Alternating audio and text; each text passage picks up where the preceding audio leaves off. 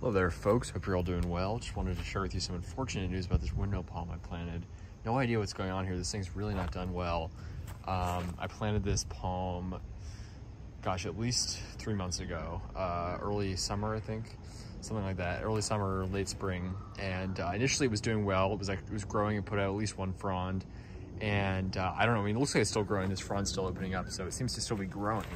But all the fronds on the outside have just completely withered, as you can see here. These ones, it looks like, you know, what happens sometimes when we have a cold event and the leaflets curl up like this. But my first thought would obviously be something like this, would be like drought or something, not getting enough water. But and I haven't watered this thing a ton, but we've gotten enough rain that I wouldn't think that'd be the issue. And especially not like this. This would be like haven't watered it all summer type conditions. This palm, you know, almost all its leaves are just completely brown.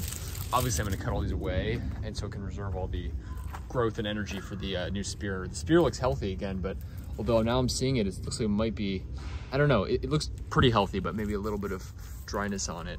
Very odd. My only other thought would be, you know, obviously nutrient issue, a watering issue, or maybe transplant shock. Although usually I feel like transplant shock takes place pretty soon after transplanting, whereas this one did well. But this one wasn't transplanted, actually. It was in a pot. I just planted it in the ground, but obviously that could take its toll on the palm, but it was still growing. So usually I know transplant shock palms don't really grow. They just sort of go into this shock, whereas this one was actually growing. Very odd, I'm not sure. This one's done well over here.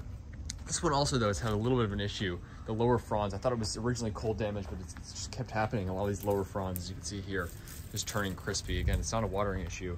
And yellow, I think it might be a nutrient issue with this. I just put some coffee grounds around the base. Not a lot there, but I'm gonna get more and continue doing that because they've got some good nutrients in it for the palm. I don't fertilize my palms, which I probably should, but they've done well without it. I mean, look at this one. Completely green and full. You know, it's been in the ground a number of months. This one's been in the ground a while. Sabletonia here, things done great. And again, these do fine without fertilizer, but I don't know. Maybe that, you know, maybe that has something to do with it.